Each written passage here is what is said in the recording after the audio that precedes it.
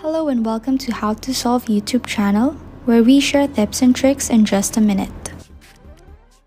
Hey guys, this is How to Solve, and now I am going to teach you how to use Telegram without a phone number. So there are two different ways on how to use Telegram without a phone number.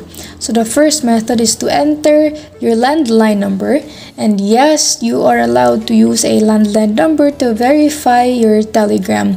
And since landline phones cannot receive text messages, you have to wait for 2 minutes for Telegram to call your number. When Telegram calls your number, you just have to pick it up and you will hear an automated message saying the verification code and enter the code into your Telegram account. Now the second method to use Telegram without a phone number is by making use of an app called TextFree. This app gives a free US or Canada-based phone numbers.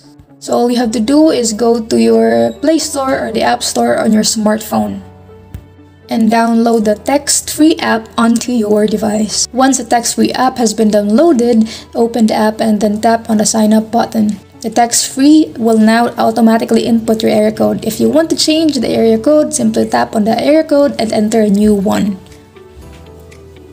You will now see a list of phone numbers. Select any number from the list of numbers. Just make sure to note down the phone number before you proceed to the next step. Once you've loaded down the number, tap on choose this number. On the next screen, enter your email address, any password to create your TextFree account.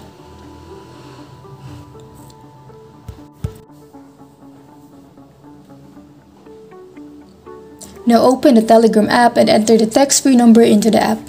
Tap on next after you've entered the number. Now after entering any phone number, you will need to wait around 2 minutes for verification by text to fail. Now once verification by text fails, you will receive a phone call in the TextFree app. Open the TextFree app and answer the phone call. You will hear an automated message saying your verification code. So I just received a phone call from Free Text with my verification code. I'm going to enter that verification code into Telegram. And there it is.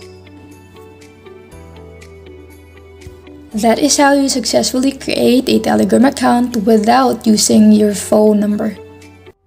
Please like and subscribe for more content, and also don't forget to click on the notification bell so you'll be notified whenever we post a new video. We'll see you next time.